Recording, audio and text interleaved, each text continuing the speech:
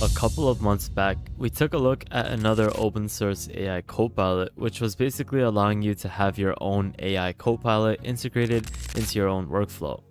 AI Copilots are becoming more prevalent as their use case is greatly increasing productivity and efficiency.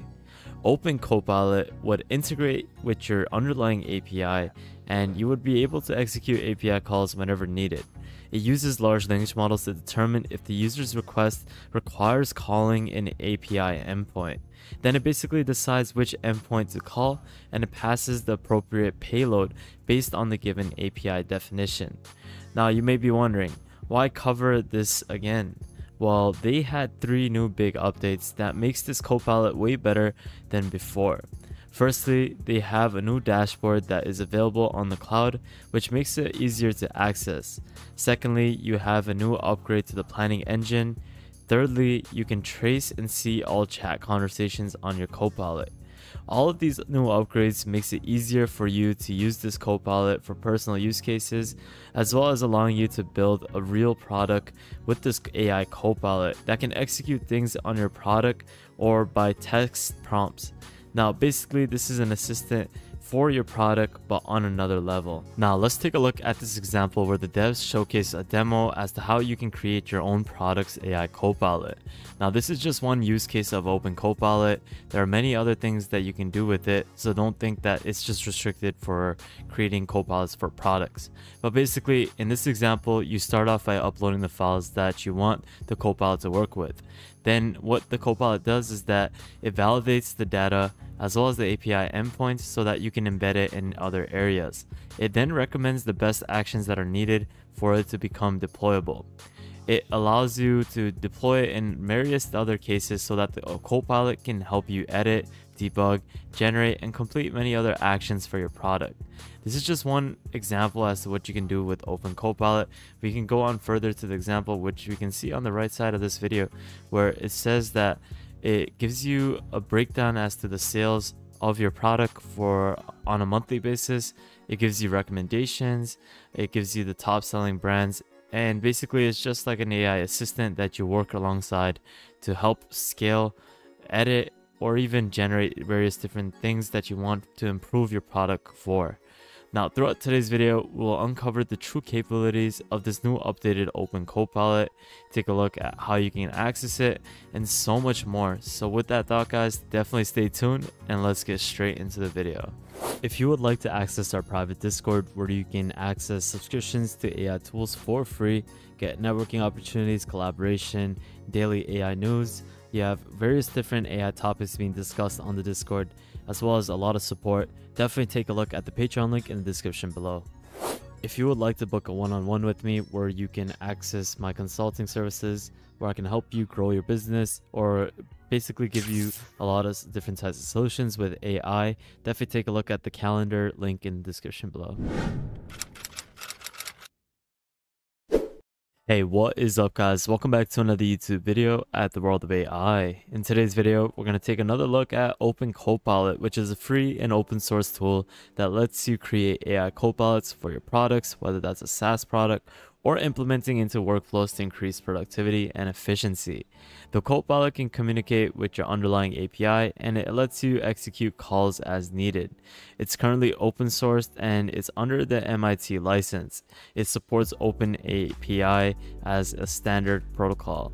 Now, what they're trying to do is that they state that they're trying to create a way for you to let your SaaS product users chat with your product's functionality and execute stuff by text, a kind of AI Copilot that can action.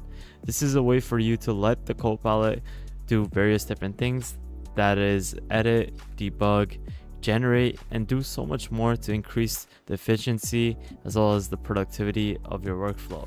Now, as I mentioned at the start, the reason why I wanted to cover OpenCopilot once again is because of their new upgrades. Firstly, we have the upgrade of a cloud platform that you can access right now. It's completely free. You simply just click on try for free, create an account with Google or GitHub, and you're going to be able to start creating your AI copilots with the OpenCopilot.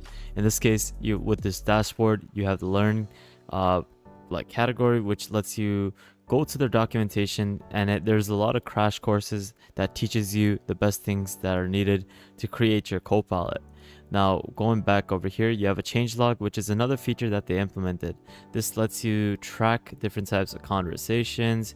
It lets you understand the planning engine, as well as letting you trace and see all the chat conversations with your Copilot.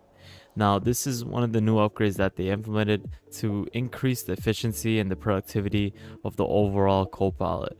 Now, what you can do is you can just simply click on create a new Copilot, and you can start on creating your product's Copilot. In this case, you can move forward with the step, and you can define the actions that you want. So you can upload different types of products, different types of files, so that you can have the Copilot chat or understand what you're trying to work with the relevance that you give it. Now, in this case, I'm going to define the actions, and I'll be right back. So what I have done is I uploaded the Swagger files that they have already created off their GitHub repo. These are just things or files that you can play around with to get a better feel as to what you can do with the OpenCopilot. So I just uploaded one of their files, which is their market research data, or their market data research file. So you upload the Swagger file, you then click create Copilot, and you can see that it loads up, but it doesn't move forward. This is an error on their end. This is something that they need to figure out, as this is not letting me go to the next step. But it's okay, you can just simply go to the Copilot tab, and you can see that I created various other Copilots because I thought it wasn't going forward, but it simply created the Copilot over here. You simply just need to click on those Copilot that you just recently created, and you can start chatting with it. Now you can see there's a flows category, or a tab over here, that lets you select different types of steps. You can create a new flow, you can configure different settings, record the knowledge base over here with all your data sources. And these are some of the things that you can do with the new cloud dashboard. This gives you a lot more customizable features and capabilities for you to play around with your own Copilot. This is a new feature, new set of features that we weren't able to see with this previous update. This gives you more flexibility to play around with your AI Copilot, which can be adjusted to various different things so that you can implement it into your own workflow. Now, if you're interested in using this AI Copilot, I highly recommend you read through the documentation. There's a lot of tutorials that can benefit you as to how you can implement your AI Copilot in other areas. They also showcase different things such as flows.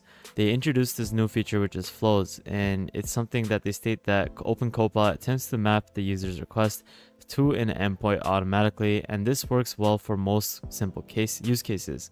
However, if your backend contains flows that are not straightforward or intuitive, you may need to define these flows. And this is something we saw previously. It lets you set these flows so that it can give you more flexibility as to how you can have your OpenCopilot operate. You're able to create your flows, and it gives you a tutorial as to how you can do this. It lets you customize your Copilot.